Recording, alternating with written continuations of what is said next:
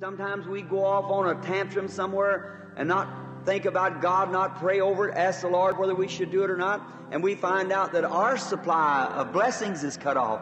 A veces tenemos una rabieta por algo y no recordamos a Dios, no oramos al respecto preguntándole al Señor si debemos hacerlo o no.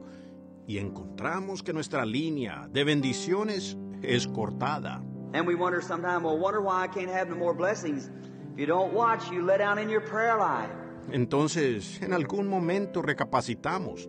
Pues, ¿por qué será que no recibo más bendiciones? Usted no vigila, se descuida en su vida de oración. You say, well, I'm a Christian. Well, that's more sign you should pray more than ever. Read the Bible every day, pray every day. Usted dice, bueno, soy cristiano.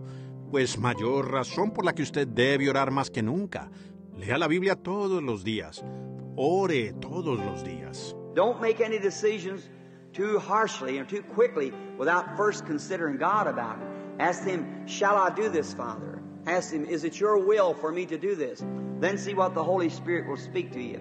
No tome decisiones muy abruptas o muy rápido, sin primero tener en cuenta a Dios al respecto.